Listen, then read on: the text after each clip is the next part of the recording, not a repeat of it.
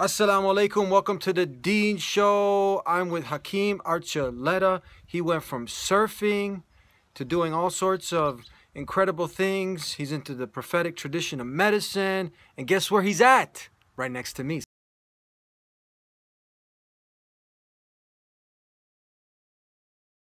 Alaikum salam. Now, you used to surf? I did surf, yeah. It was actually in the 40s and the 50s that I was surfing. Yeah. That's when they had longboards. Longboards. They had different boards than they have now, back in those days. Me, actually, as a Brazilian Jiu-Jitsu practitioner, Yeah. many people, they end up really surfing for the balance and many other, they derive good benefits for it in the martial art. Yeah. And I think, yeah, I've always said, and I believe very much that it's a very valuable practice. It teaches you not only these things of balance and coordination, but and sensory awareness of what's happening, but teaches you how to ride the waves. And you know, everything in nature and everything in life, we could say, if we look at it in one way, there's a wave. You know, inclinations and ideas and attitudes come, and things happen in waves. They start somewhere and then they grow into a bigger thing, and then another wave comes. And so in surfing, you learn to read the waves. So one of the things the surfers say, if they're together, they'll say outside, meaning don't take this wave. There's one outside that's even better. Hang on, and then you make an effort. You paddle. It's like shaking the tree. You paddle just enough to get to the right place in the wave, and then you can stand up and you let the wave carry you. Oh. So that's a deep wisdom that we can apply to many, many things in life, including healing. Can you share with us that time in your life when you were seeking to know the purpose of life, you believed in the Creator, and then you asked Him to guide you? Something very simple yet profound. And then you actually, from there, you actually met a Muslim and who told you about Islam. Can you share with us this experience you had? When I heard what Islam was, I realized that I'd been praying to God and saying to God, you know, what is God, show me what I'm looking for. That's, you know, I'm thankful to you and forgive me for wanting more, but I want more, something I'm not what it is. And so when someone simply explained to me what Islam was, the 5 pillars and so forth, it was pretty clear to me that's what I had been praying for. This is unique. I mean, so you believed in a Creator, yes, a higher power, yes, God Almighty, that's right. And you didn't go through any intermediary. You just prayed to God. I would pray. I was a musician at the time, and I actually would sing my prayers. So it's, you know, oh God, you know, here I am, you know, whatever. I just make up whatever and spontaneously play music with this. But I would ask God for whatever I wanted, and at that time, like I say, I was asking forgiveness for wanting more, but wanting more. And then I prayed that. It was doing the same prayer for maybe 5 days, week, something like that. And then I went to Berkeley and met a man who was a Muslim, and he said this is what Islam was, and I knew immediately. So his dawah, you could say, took about 20 minutes, half hour with me. Wow. Yeah. It's amazing. Because I was looking for it, and I think this is something to realize with people. There are many, many people out there that are looking for something like Islam, but we have to allow it to be something for them other than just another world religion, something that's put them off. You know, a lot of people are put off by world religions. They become atheists or they become agnostics. They just don't practice anything. And but it's helpful to realize that inside everyone is this longing and this desire to find something that's fulfilling in terms of, we could say, in terms of a belief system. An iman, you know, some kind of, everybody, you know, Quran says everybody worships something. Look to what it is you worship. And it helps to recognize that people they want that from inside, you know, and you know, the wisdom by which you allow them to discover it is kind of key. And you know, my sheikh, my teacher in Morocco, he said, don't talk to people about Islam. Don't argue for Islam and talk about it. Just feed them and welcome them as guests. And I've seen that. When you know, after around 9/11, before 9/11, I came back from Morocco and other travels in the world, and I took up this practice for myself personally of feeding people, and I would have a big meal for maybe 25, 35 people. My kids were, you know, at an age when they'd invite their friends that weren't Muslims to have these meals, and we cooked really good food for them and feed them. And I would explain to people, I'd say, you know, I'm doing this, feeding you, and we're coming together just because as human beings, we want this, and it's natural for us to just be together with each other, eat together, be appreciative and thankful for it. We wouldn't talk about Islam. They knew we were Muslims, my family, and we'd go off and pray when, you know, but there was no overt, you know, discussion about Islam. But when 9/11 happened, following 9/11, I started getting phone calls from people who would come to those dinners. And they'd say to me, Hakeem, you know, I want to come to dinner on Sunday, but could I come a little earlier because I'd like to talk to you about some things. 9 people became Muslim. Wow. And all we did is, we never talked about it. All we did was feed them, and all they did was observe the way we worked together. Mm-hmm. And it was a very natural, organic kind of thing that took place. Do you see a big difference from when you were coming up in the university setting to today with this whole movement, new atheism as they call it? Was there such a thing back then? Not as much there is now, no. But again, you know, it's like one of the famous historians said, this period of time is unique in human history, that people have this idea that they can live without a religion, without some sort of body of teaching that they can call their religion and their way in which they worship God together. So it's a new thing, and you know, it's an example of the kind of the way in which we're kind of bereft in the present world, the present time, and how we do without so much that we realize is essential to our nature. So, yeah, and you know, I follow what Imam al-Ghazali said, which is, you know, the atheist somewhere inside knows and believes in God because they came from the spirit in that common spirit in which God said to them, Allah said to them, Alasti bi rabbikum, am I not your Lord? And they answered affirmatively, yes, you are my Lord. And that enabled them to be embodied in this world. And based on that, when I have no arguments with the atheists. I have no discussion or evidence. I don't have nothing to prove. I simply like to say, look, believe me, whether you believe me or not, you believe in God. You know, whether you know it or not. You tell them head on, huh? I tell them head on. Who are you kidding? Sometimes they get really angry. That's like saying, who are you kidding? Yeah, exactly. Like, who are you kidding? Yeah, and you believe in God. Don't tell me, I know you've got a whole discussion. You know, I've heard it many times. I'm not interested. Believe me, you believe in God. And I just leave it as that. And you know, last time I said that, the man, his veins went out in his neck and his face got red. Yeah. But, yeah, I don't see the point of getting into a discussion about it because, you know, my discussion, my words, you know, are not nearly as strong as God's evidence. You know, someone said, if you don't, you know, not believing in God is like, you know, or trying to prove the existence of God is like trying to prove the existence of the sun and the sky. You know, I mean, duh. Yeah. It's kind of obvious. Yeah. So, yeah, it's a different thing now, isn't there? There's a lot of this sort of lot of new stuff coming up, huh? A lot of new stuff, and a lot of kind of extremist atheists, I guess, too. Yeah. They're proud, really proud. I'm an atheist, and I'm proud of it. Trying to convert us to atheism. No, they push it. We're gonna. I remember too someone saying, "Well, you know, if you're an atheist, at least you have the beginning of the whole principle of Islam, which is La ilaha. There is no God except Allah, except the absolute reality, which is not a God." And I used to, when I became a convert, I loved the principle that I was not becoming a part of a world religion. I was becoming a part and joining something that was much more essential and true on a very basic, you know, real level.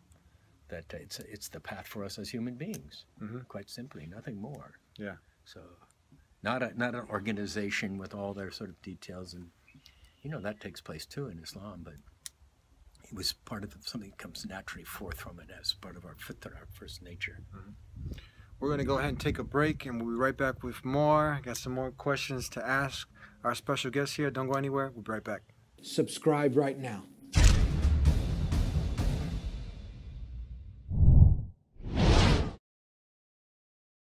Assalamu alaikum. Welcome back to the Deen Show.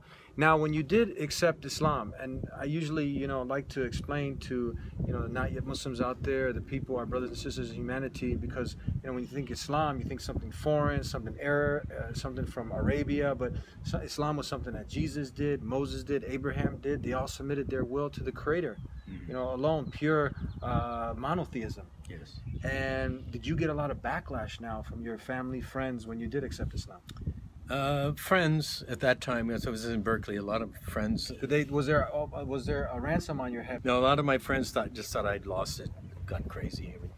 People at that time in Berkeley, this was 60s in Berkeley, So they were examining all kinds of things, yoga and Buddhism and Eastern religions, et cetera, et cetera, et cetera. And in that setup, in which we were investigating all sorts of things, Islam came up. But Islam kind of, like I say, when I met the Muslim, explained what it was, it kind of stuck with few of us. And a lot of my friends that at that time, when I became Muslim, there were two other friends of mine in Berkeley that became Muslims at the same time. And they all kind of thought we were crazy. They were artists and poets and things like that. But the interesting thing is that a lot of those people eventually, through the years, there were 6 more people from our kind of community of friends that ended up becoming Muslims eventually, through the years. So it was kind of interesting. It just took them a little longer to get to that. Yeah. But we were looking at all sorts of things at that time in Berkeley, all sorts of options and possibilities, because basically a lot of what happened at that time in the 60s was a really healthy dissatisfaction with the status quo. Like I say, the spiritual wastelands of Southern California, the 40s and 50s lifestyle that was very, very oppressive and closed and not much life in it. So, we were looking at all these things at that time. Mm-hmm. And for a lot of people, Islam, a lot of people became Muslim eventually, in time. Just comparing it. I remember being part of some radio programs, or I think radio or TV, in which, that we discuss, that we'd have on the panel, we'd have Muslim, myself representing Islam, and a Christian, and a Jew, and a Buddhist, and a New Age person, and we discuss. I remember one program we were discussing angels. And it was a full, long half-hour, 45-minute program, something like that. And they all had the things to say about angels. And then I realized that at some point they had not much more to say. And I realized as a Muslim, I had a lot more to say. They could go on and on and on about it. And that's one of the things that I found really remarkable when I did become Muslim, is the vast knowledge of wisdom, the kind of sea of knowledge and kind of just information, at least, but the knowledge that backed up everything in Islam was enormous. Yeah. Tell us, you shared yesterday a story that you had, because I think this is very important for anyone out there to do, in a state of confusion that many people are in. They might have the biggest houses, the biggest cars, they got money, suicides on the rise, even amongst teens, trauma. Yeah. And we've been affected by it. But something just as simple as what you did, you asked, God alone. Yeah. You didn't go through anyone out there. And you mentioned that you passed this along to a lady shortly while after you saw her in hijab. Yeah, well, I could tell that story. I mean, actually, she was a patient of mine, and she had come to me with emotional problems, some physical problems, and we did some work for a period of time, and she overcame her physical problems and emotional problems. She was a lot better. And then one day she came to me after she'd been well for a while. She came back. She said, I've come to this place in my life, and I considered it a continuation of her being well and getting healthy again. And she said, I feel the need for worship in my life. And I could have said to her, as a Muslim, I could have said, well, you should look at Islam, because that's what I do. And so, but I felt at some level that wasn't quite ethical. I was in a little confusion, not certain whether I should say that or not, but I decided not to say it. And rather I said, well, you could do something that I know that some people do, which is, get up before dawn and find a place where you can sit in reflection and just be with yourself and be with, ask reality that you find yourself in this period of time in life itself. Ask that reality to show you signs or guidance of some kind. So it comes from deep within you, it comes to you in your world. And she said, well, I'll try that. Thanks for the advice. And I left her. And then 2 or 3 months later, I ran into her on the street. She was wearing hijab. Mm-hmm. And she said, yeah, I did what you said. Thank you so much, because I did that. And I asked reality what I should do for guidance and worship. And she said, everywhere I turned that day, the message, Islam, Islam, Islam, Islam was there. So she became Muslim. That's the beautiful thing, because the creator of the heavens and earth, that's the ultimate reality. The one who created everything. And when you ask when you ask God Almighty alone for guidance, He will facilitate a way. Yeah. But it's surprising, you don't see many people doing that basic step. Yeah. Seeking out the purpose of life, why we're here, why we've been created. And some people do and some people don't. Yeah. Some people are, but again, like I said, it's valuable to know that somewhere inside people are seeking that. I mean, people also give up on it, unfortunately. Yeah. And they just shut down and and turn it all off, and they stop that seeking. But even those people, sometimes inside there's that spark, you know, because they've come, you know, Quran says we all come from Allah and return to Allah. Yes. And what happens in this life is, you know, this is the zone of action. This is the time we have a chance to declare that we're Muslim, or to do good actions, bad actions. All these things of action take place, and in the next life, the meanings of these actions will become manifest.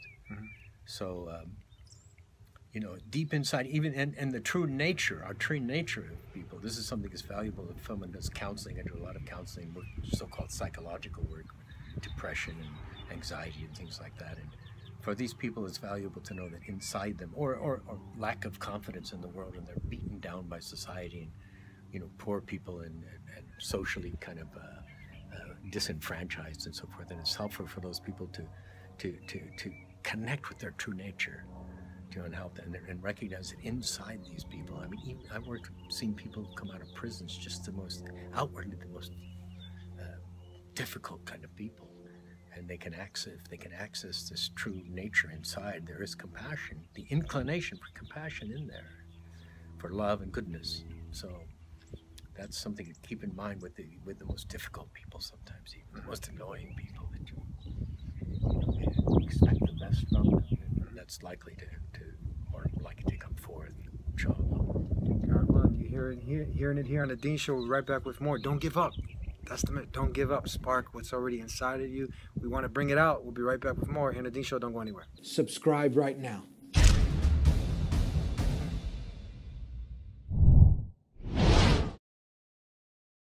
Back here on the Deen Show with my special guest. And what advice now, before we conclude, would you give from your experience? You also now deal with the prophetic medicine, helping people with their health, with their nutrition. We see that it's astonishing, you know, statistics. One is that 50% of people living today will have cancer. 1 in 4 will die from it. 95% of chronic diseases are by the food choices that people are making. You know, obesity is on the rise, epidemic, and kids are not expected to outlive their parents. This is a matter that needs to be taken serious. You know, you've been around, you've been dealing with these things. Give us some tips. Well, the most important thing I would suggest is that whatever is going on in one's life, whether it's emotional difficulties, physical difficulties, whatever it might be that seems to be obstacles, like you said, don't give up. You know, I mean, it's the possibilities are enormous for healing. What we experience and what we've experienced, and the difficulties that we've that we find ourselves with, is not a sentence. You know, by Allah's generosity, you know, I've seen, for example, I worked with cancer people for a long time. There's no known cancer that was not sort of a person overcame. We could say healed. A lot of people say, well, remission, whatever. You know, there's no cancer known that people did not have victory over. And this is true for all sorts of illnesses, and in terms of emotional things and depression and so-called. I mean, one of the things that just bothers me so deeply is this thing when someone is diagnosed as being schizophrenic. They're told by psychiatrists, well, this is something you'll have for your life, all of your life, and you'll have to take medication. And that's just not true. You know, statistically, if you go to the National Institute of Mental Health, the World Health Organization, and you look at the statistics, you know, 2/3 of those people recover. 2/3 of people come back to a normal functioning life.